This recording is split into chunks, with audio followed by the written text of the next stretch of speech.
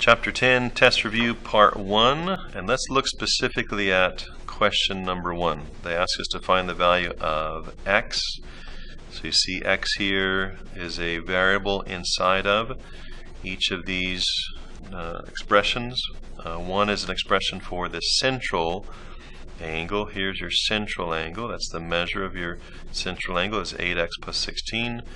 And this is an inscribed angle, and the measure of this inscribed angle is 5x plus 4.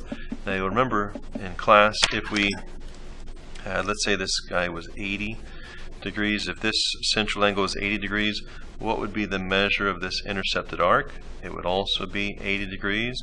And if that intercepted arc was 80 degrees, what would be the measure of this inscribed angle? It would be 40 degrees. It's half of that. So therefore, we want to take this expression. What we can do is either say half of 8x plus 16 equals 5x plus 4, because we're saying basically half of 80 equals 40.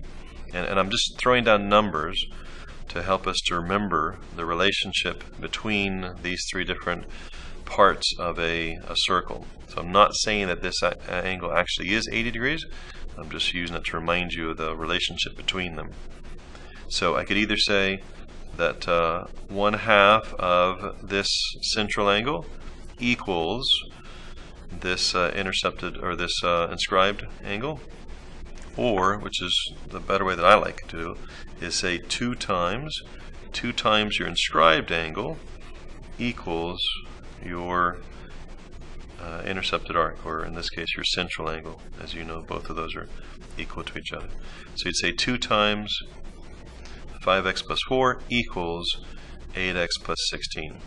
And of course you would then distribute your 2 inside the parentheses, and then bring all the constants to one side, all the variables to the other side, and then your coefficients to the original side to be able to solve for x.